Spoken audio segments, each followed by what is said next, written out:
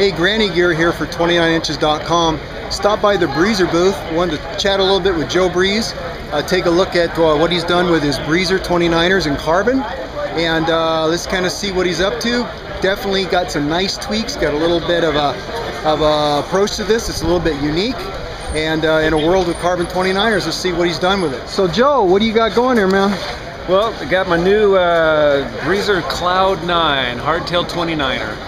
And to differentiate it from the competition, I guess what I'm trying to do is make a bike that's real good for the tight twisties, what's near and dear to my heart ever since the beginning of mountain biking. And how I've done it, Troy, is by making the chainstay shorter. It's actually a 439 millimeters, not too many in the biz that have one that short. It's a bit of a trick to do it. What I've done, of course, you got the pinch down here with the chain rings, and you got your big fat tire in there, so that chainstay is pinched between the two. Now you're tucking in the rear wheel. In fact, to put a little curve in the seat tube, put on the direct mount. It's not critical to do it that way, but there are some tricks that you got to contend with there. But the most important thing is probably retaining the stiffness. When you pinch that chainstay on the right, you got to do something. What I've done, probably best to view it from the bottom, with the attributes of the new BB92 from Shimano. You got the press-in bearing like it should be, not that threaded piece hanging out there. But that gives you a big perch to plant a good stout left chainstay and still have room for the left crank too.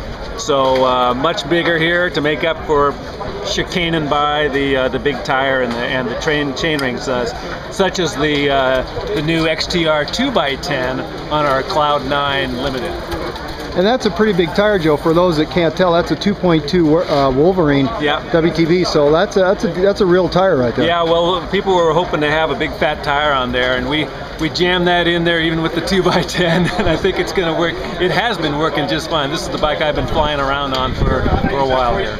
And this looks almost like a Breezer dropout on the back too. In fact, that's my early 90s Breezer done in carbon, and also carried over the Breezer Apex disc mount, where I've got the caliper right inboard on the rigid stout member of the frame, the chainstay versus the seat stay, and dynamically when you put on the brake, it's forcing the wheel right into the dropout, not off the back of the dropout. So it's stout, it howls less, it's lighter, it's more protected, all that good stuff.